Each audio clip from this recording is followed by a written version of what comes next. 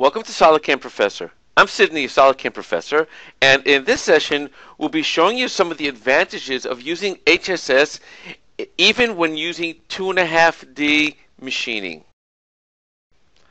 If we take a look at this part over here, you can see that we have all of these operations that were done here in order to create this part, and all of these operations were 2.5D operations, whether it be pocket operations, profile operations, drilling operations. All these were done for this part.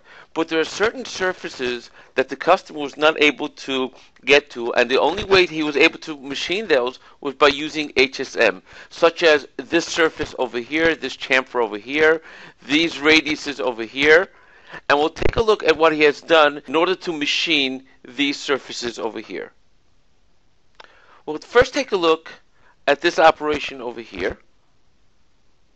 And if we open up this operation, we'll see that he used morphed between two boundary curves. The geometry in this particular case, the surface that he'd like to machine was this surface over here, as shown over here, using this line and this line as his boundaries for the part itself. The tool was an 8mm end mill. And he also used gouge check to make sure that he does not go into these walls over here on the side. If we take a look at the simulation itself, you'll see that a tool path was created exactly on that surface, staying away from those walls. This was only made possible using HSM. The person did not have any kind of 3D operation done in this part. All of the operations were 2.5D, except for surfaces such as this, where he was able to complete them using HSS. As we go further down in our part itself, you'll see that there's another surface that he had done. And if we take a look at the operation itself, again he has used morph between two boundary curves.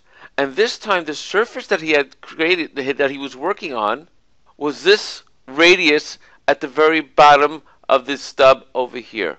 That's what he wants to machine. The tool that he used was a 6mm end mill.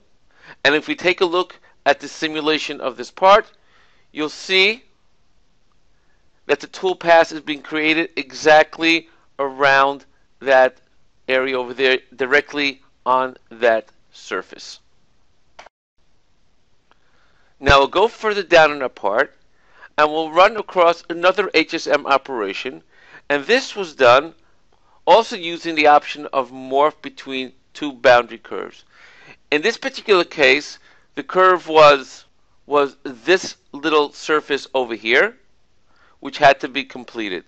The tool that was used in this particular case was a small end mill, a 3mm end mill with a 0.2 radius on the corner itself. And if we take a look at the simulation, you'll see that the surface is being machined exactly according to the way he wanted to do it. And again, he used only HSS to do these type of surfaces over here. Now we also used HSS in our next operation, and this time we used again morph between two boundary curves, and the surface that was worked on was this surface over here, exactly in this corner, which in no way was he able to do that using a 2.5D operation. And this again he was able to complete easily using HSS. Taking a look at our simulation, you'll see that the tool path is exactly on that surface. And again over here he also used gouge control not to crash into this wall itself. Now the last operation that he used HSS for was the following operation.